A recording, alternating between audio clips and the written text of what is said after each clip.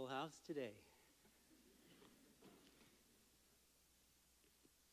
I'm glad to see you all. My name is Dr. Brad Gundlauch. I've been teaching history here at Trinity College since 1999. Can't believe how the time has gone by, actually. And you know, here at Trinity, we like to say, and we mean it, that we want to worship the Lord our God with our minds.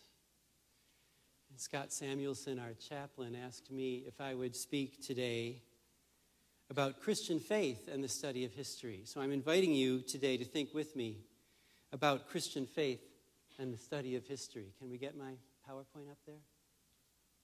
Let's hope this works. Oh my, that's not very visible. Can you see that there are three faces trying to stare at us out of the past up there? Can you see that? Hopefully the other ones will be a little brighter. Okay. These are fragments of stirrup pots, portrait stirrup pottery that was made by the Moche Indians or their forebears in pre-Columbian contact South America. We're talking about maybe 900 AD or something like that. You can see these at the Chicago Art Institute, not too far from here. I took this picture years ago, and I like the way these faces seem to be trying to reach out to us from the past, across the divide of time and culture. This, to me, again, I hope you can sort of tell, there are, like a bit of an eye here, a bit of a nose there. To me, this is a great image of the fragmentary but alluring nature of the study of history. Could we have the next slide? It's kind of stretched. I think next time I won't use slides, but here we are. Okay. I don't know if you can tell what's going on here. This is actually an upside-down slide. When I was in Europe with my wife around the time of our second anniversary, quite a few years ago, we were visiting some friends in Heidelberg, and they suggested that we go to this place called Schwetzingen, which was the summer home of the prince-electors of the Palatinate back in the days of the Holy Roman Empire. And there were some wonderful gardens there, and among these gardens was this interesting sort of Orientalist attempt at I guess it was supposed to be a kind of Turkish-looking building in the middle of these gardens, and it had this lovely pond in front of it with a mirror-like surface. And I asked my wife to reach down and touch her hand to the water. Maybe you can see her over there trying to do that? But this slide is actually upside down. Could you go to the next one? There's how it actually was, okay? When I was showing the slides to some friends, I put the slide in the wrong way. Could we go back to the previous slide now? And it ended up looking like this. And this, again, to me, I thought, whoa, how artistic. This gave me a wondrous feeling of touching a lost world. It looks like the reflection of my wife is reaching down to touch us. A wondrous feeling of touching a lost world, a world like our own, yet not exactly the same. A mirror of ourselves, helping us understand ourselves. Oh, that's deep. That's deep. Yet for us, it's just an image, a partial reflection of the full-bodied reality. And I thought, this makes a pretty good image of history. We try to sort of look into the mirror of history to learn a little bit more about ourselves. History, after all, is a discipline that has a lot to do with identity. Belonging to a heritage, to a culture, our common identity as human beings across cultures and times. We look into the past. We try to recover in an informed historical imagination the reality that was. But it's always kind of like this. It's always an illusion. It's never the real, full-bodied reality that once was, and we, as students of history, must always bear that in mind. Could we go ahead 2 slides? Okay. the bulk of my time today I would like to spend taking you through some scripture verses that relate to how I, as a Christian, think about history. And I want to invite you to think about history in these ways, too. So let's start with Psalm 90. Next slide. We heard the whole thing read for us just a few minutes ago. Psalm 90, verse 1 says, Lord, you have been our dwelling place in all generations. I got my start in history with an interest in generations. When I was about 3 years old, my great-aunt Florence died, and my mother went to clean out Aunt Florence's apartment. She was a maiden lady. Nobody else in the family wanted to be bothered with cleaning out her place. She had been a reference librarian at the Grosvenor Library in my hometown of Buffalo, and she had a lot of interesting old stuff. And I liked going in our attic and poking around among the old stuff from Aunt Florence. And the most amazing stuff there, to me, was old photographs from our family from years ago. And one of these was a picture of my great-great-great-grandfather. His name was Heinrich Jakob Meyer. He came from Alsace, and he was born in 1799. I can still remember opening the dining room. In our dining room, there was a china cabinet, and I opened the drawer, and I found these pictures. My mother had been going through them. She'd recovered these from Aunt Florence's place. By the way, I wasn't 3 anymore. I was more like 10. And I look at this picture. There was a picture, a photograph of this guy who was born in 1799. And that just blew me away. I just couldn't believe it.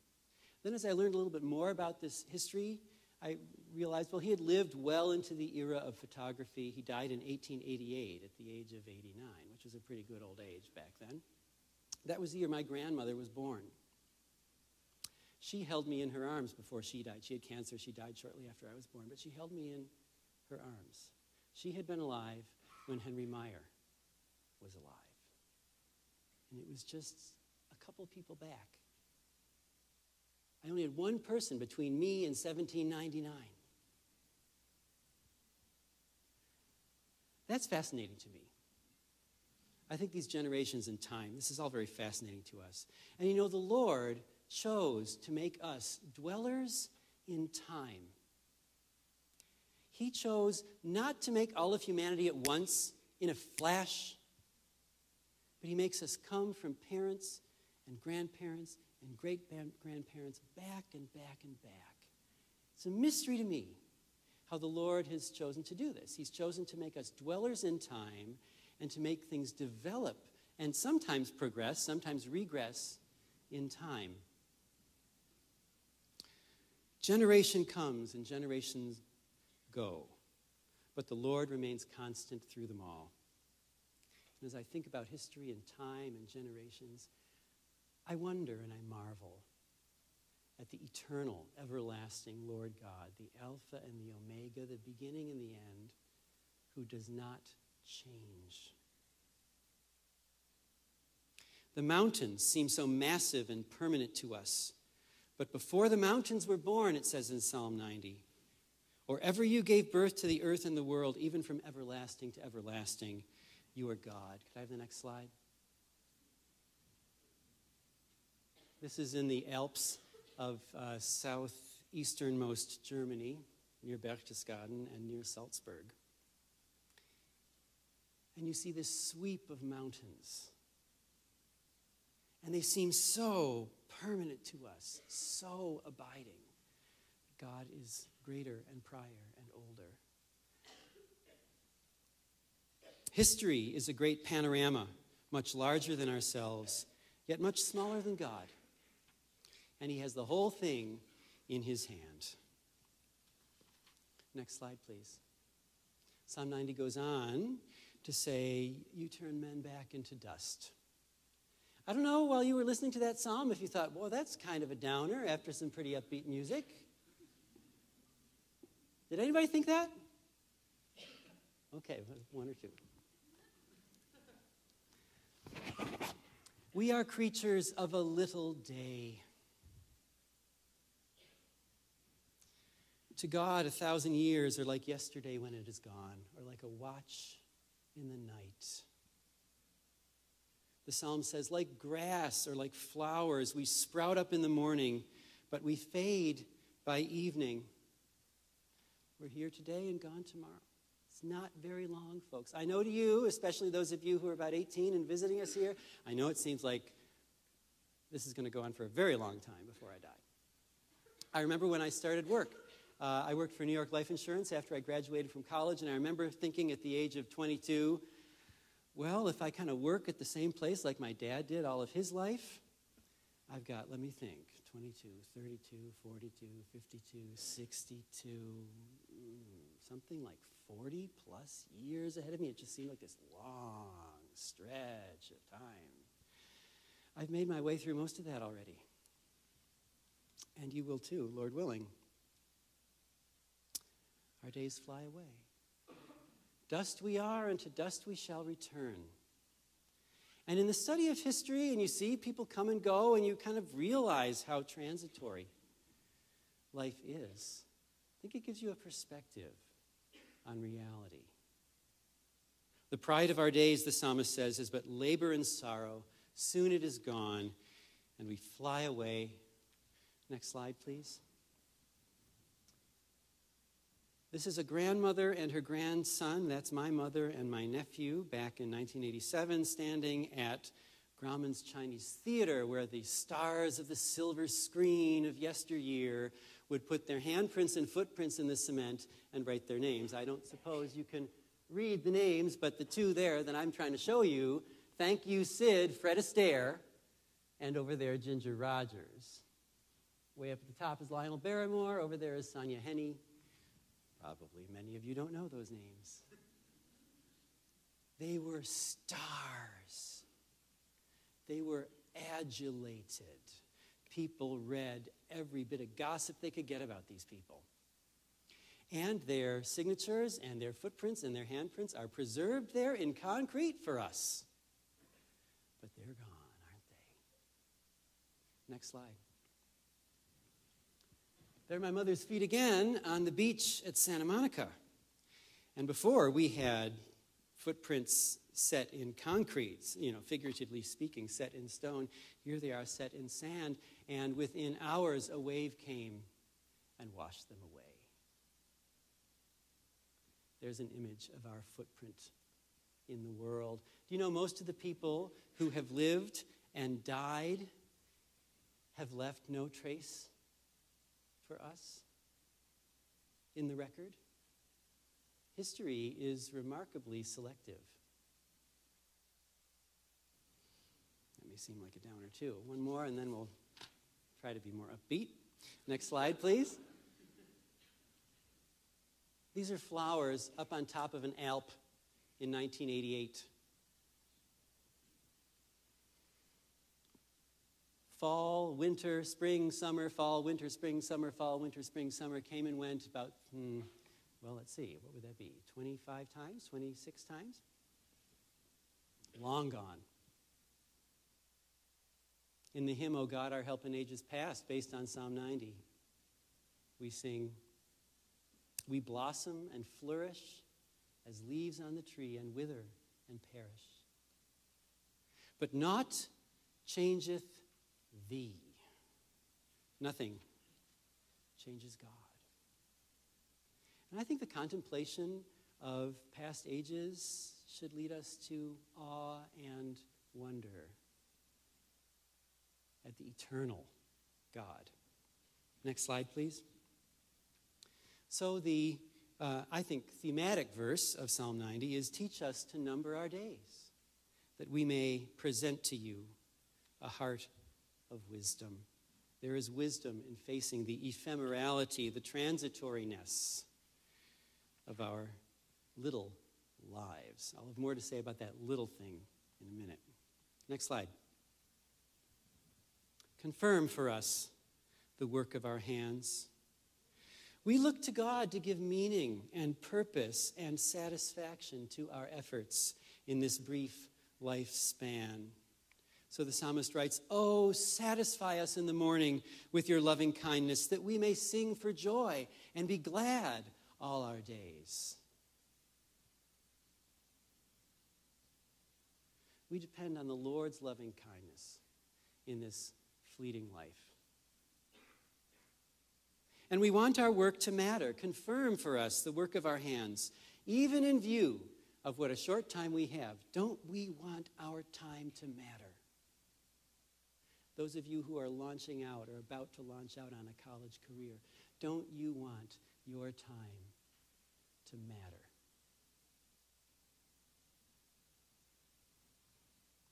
And in studying history, we find that people's efforts have often made a great difference. I'd like to go now to the second of my passages, which is in Acts chapter 17. So next slide. This is when Paul is talking to the Athenian philosophers on Mars Hill. And he says to them, he made from one, every nation of mankind to live on all the face of the earth. He says a little more than that I want to actually read to you. So hold on a second.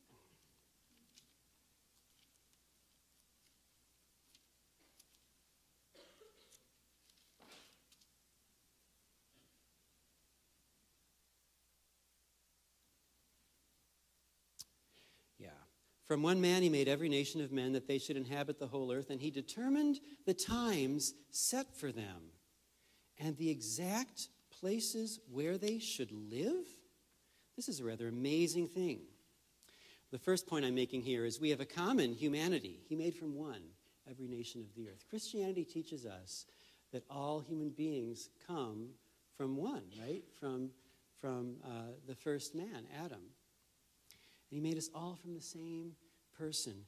We have a common humanity. We historians explored this common humanity in all its diversity over time and across the globe, learning more about ourselves as we do. And I thought maybe a fun way to think about this would be to show you the next slide.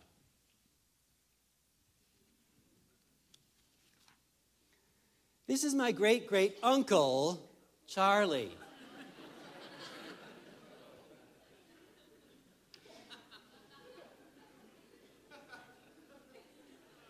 Yes, a little boy. Cultural norms change over time. This is the 1860s. Aunt Florence left us this old photo album with pictures of her father's generation from the Civil War years, 1860s. In the 1860s, in middle-class homes in Europe and America, all little children were dressed like this. They let little boys' hair grow in long sausage curls, or sometimes they'd actually have to curl it to make it do that, and they literally put them in dresses. There's a little bit of a vestige of this still. If any of you come from churches that baptize infants, sometimes you'll see infants presented for baptism in a baptismal dress. And they'll use the dress on boys or girls. It doesn't matter. That's like the last remaining vestige of this. This is not weird. I don't come from a peculiar family. This is really how it was. Cultural norms change over time. Next slide, please. This is W.E.B. Du Bois, the great African-American leader. He was born in the Civil War times, 1865. He was born in a free black family in the North, Western Massachusetts, middle-class family. Like Uncle Charlie, in this case, he's wearing stockings and pumps. Well, not pumps. What do you call those things? Shirley Temples. So there you go. Next slide, please. In that Acts 17 passage, it says, as I mentioned before, having determined their appointed times and the boundaries of their habitation. This, to me, is a real cause for wonder. God is sovereign over history. We historians, even Christian historians, don't claim to be able to trace the particulars of God's purposes. But it is amazing to contemplate that Scripture says God determines the very boundaries of peoples and nations. Next slide. So, for example, here are the conquests of Alexander the Great in the late 4th century BC. You know, the people being conquered weren't too happy about it, I don't suppose. Yet looking back on the whole thing, God determined even those boundaries for that time. What happens in history, God is in control of. Now, this is really something to contemplate. Next slide. Acts 17:27 says he did all this that they should seek God, if perhaps they might grope for him and find him, though he is not far from each one of us. God has made us whole people whose souls think and feel and choose and who are embodied in a real material world. But a reality that's not just material, but spiritual as well. God made us that we should seek God. Augustine says God placed eternity in our hearts and made us restless until our souls rest in him. My Christian faith encourages me as a historian to explore the whole range of human experience, avoiding the reductionism of, say, economic or biological determinism. I have no problem seeing the influence of economics or biology, but I believe that human choices are also free, and that those choices also involve spiritual motives, whether good or evil. As a Christian, I view history then as a field of real drama. As image bearers of God, make real choices that really matter, and the consequences can be enormous. History is full of huge issues and compelling drama, all based on a common humanity that we share as image bearers of the Creator. Next slide. Now to Exodus. This will go a little faster. The introduction to the Ten Commandments reads, I am the Lord your God, who brought you out of the land of Egypt, out of the house of slavery.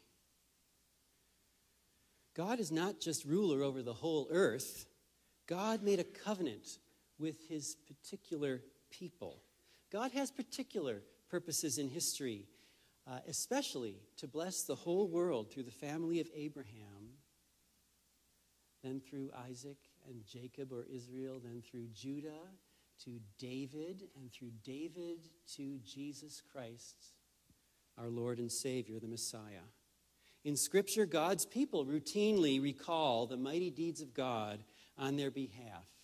They recount what God did for them in history. Scripture is so full of history, if you think about it. And this same God will keep his promises today. And this history is real. I want to really make a point of this. There are a lot of folks since the late 19th century, especially early 20th century, about 100 years ago, it became quite common to say, well, the Bible might not hold up to historical or scientific scrutiny. So what we need to do is we need to find some kind of spiritual essence of Christianity that transcends any claims of historical truth. So maybe we can say that, well, maybe Jesus wasn't born of a virgin. Maybe he didn't really rise from the dead. But the story is so powerful. This idea of somebody being willing to die for the sins of others, that's a really powerful story. And it can still inspire us to emulate Christ. I just want to tell you that's not the gospel. We just sang about the one who died to take our sins and set us free. It really happened.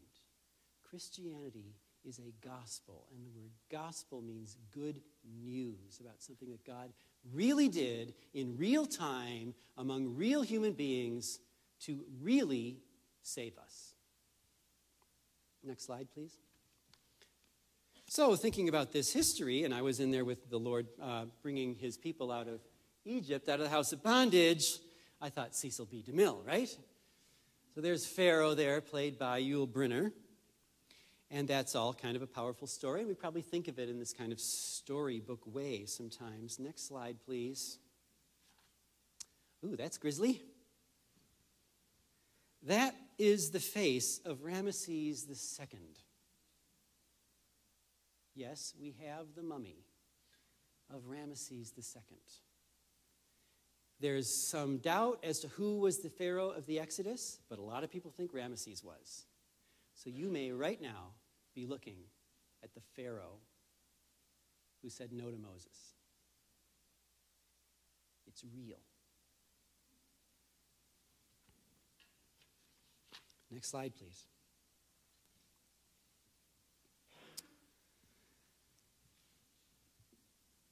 I threw this one in. I don't know. I like this one. This, believe it or not, is one of my favorite passages in Scripture. By my God, I can jump over a wall. I think that's great.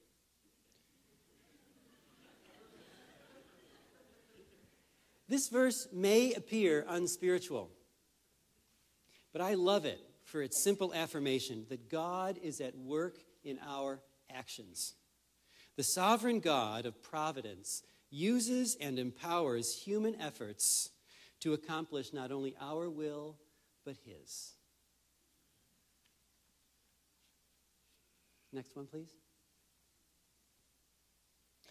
And how can I talk about God and history without talking about Psalm 139?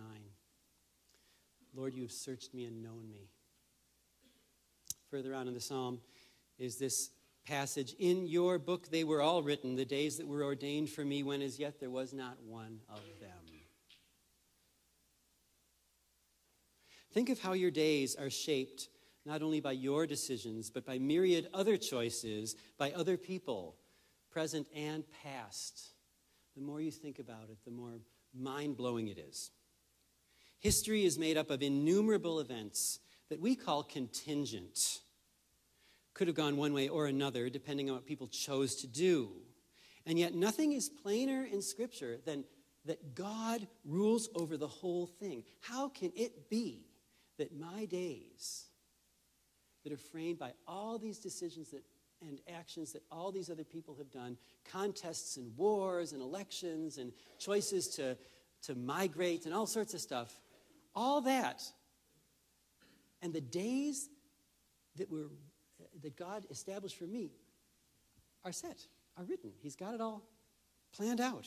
When as yet there was not one of them. Next slide, please. So to illustrate this, I thought I'd show you these two pictures from the museum at Ellis Island.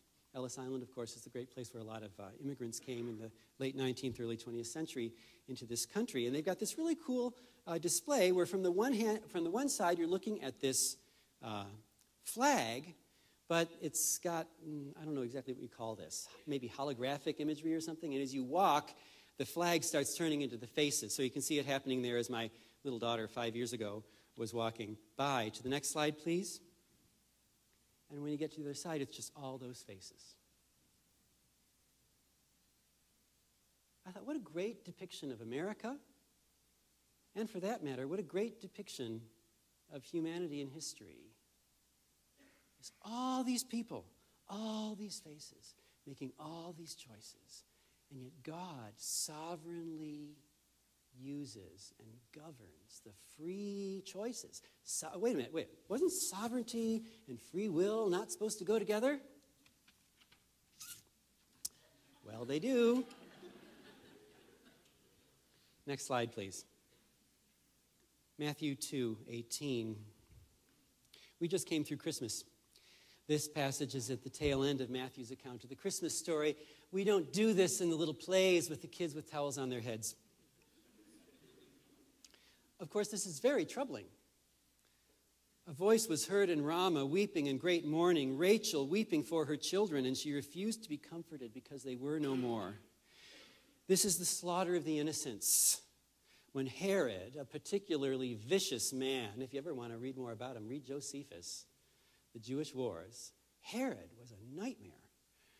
Herod ordered the killing of every baby boy in the vicinity of Bethlehem to prevent the fulfillment of prophecy and the rise of a rival king of the Jews. While history is in the hand of God, people do horrible things. The study of history is full of tragedy, loss, oppression, hubris, in a word, sin. We can't figure it all out. But for the sake of past victims and for the sake of future generations, we don't want historical evils to be forgotten. Next slide. This is the gate to Buchenwald, concentration camp. visited with my wife that same year we were in Europe. This lies just outside Weimar, the great center of German culture. Goethe, the great German playwright and poet, lived in Weimar. And in the Nazi times, they built a concentration camp right outside. Mankind is the glory and the refuse of the universe, says Pascal, and he's right. Matthew 25, next slide. Jesus, of course, told his disciples about the end of days, when he would come in glory to judge the earth. When the Son of Man comes in his glory, he will sit on his glorious throne. That should be his, not this, sorry. And all the nations will be gathered before him. As Christians, we believe this promise of our Lord Jesus, that he will come to set things right. Judgment will come, and it's his job, not ours. Historians don't presume to usurp Christ's place as ultimate judge. But we do have a task to discern right and wrong as far as we can. And as Christians, we have the only ultimate basis for saying there is goodness and there really is evil. If you don't believe in God, there isn't really good and evil. Whatever is, just is. How can you ground good and evil otherwise?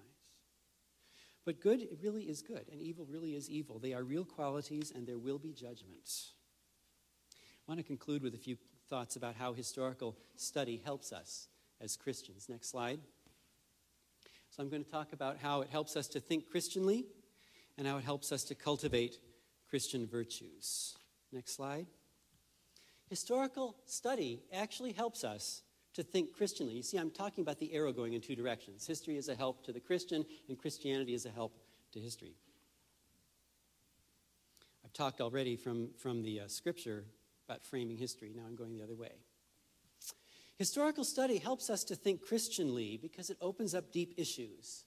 History gives a great occasion to consider deep theological issues. The problem of evil, human nature, determinism and freedom of choice, nature and nurture, the inherent value of all people, the purposes of government and other social structures.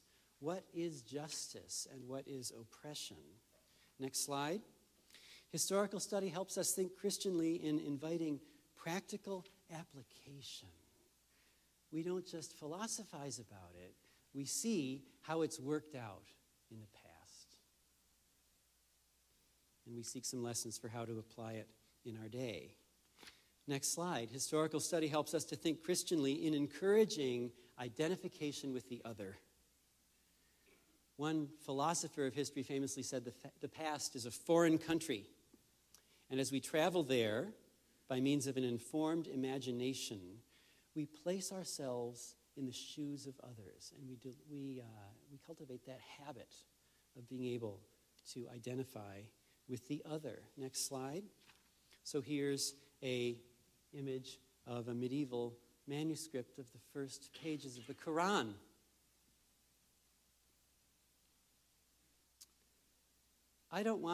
As Christians, I don't want you to think about becoming a Muslim. That's not my point here. But we want to understand the other. History is a great help in that. And next slide, historical study helps us think Christianly in enriching and instantiating rather than competing with theological reflection. That's sort of my sum up of the thing. You know, we see these things actually work out in human history. We see what certain philosophies or ideologies do. And history synergizes beautifully with that kind of reflection. Next slide. Historical study, secondly, cultivates Christian virtues.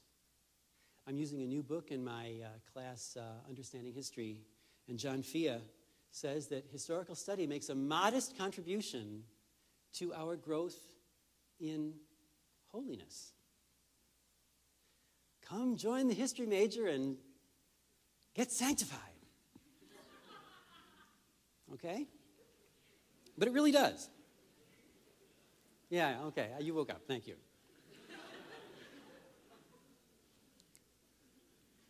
A number of Christian historians have reflected on how historical study encourages the virtue of hospitality. That bit about walking in the shoes of others, extending a kind of sympathy, imaginative identification with the other, that's an act of hospitality. We encounter many texts that strike us as strange because the people are thinking in ways that just don't seem like we want to think that way. And we have to learn the discipline of extending a kind of thinking the best of the other and welcoming them in as people who may contribute to our growth too. Hospitality, next slide. Humility. I think this is probably the biggest one, actually, of the virtues cultivated by history. You discover how little you are. You discover how little you know. You discover how many other ways there are of thinking about things. It's a humbling experience, and that's a good thing. Next slide. In order to exercise hospitality and humility, you actually have to learn a little bit to deny yourself. Let the others speak. Be patient. And by the way, work hard to get it right. That involves discipline and self-denial. And almost finally, next slide. All of this is a cultivation of love of neighbor. Your study can be an act of love. And lastly, awe toward God. Last slide. I hope I've portrayed for you some of the awe that I feel.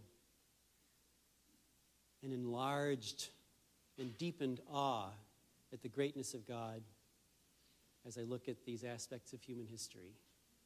So come, you're invited, whether in a gen ed or an upper level elective, or maybe as your major. I invite you to the feast that is history. Would you pray with me?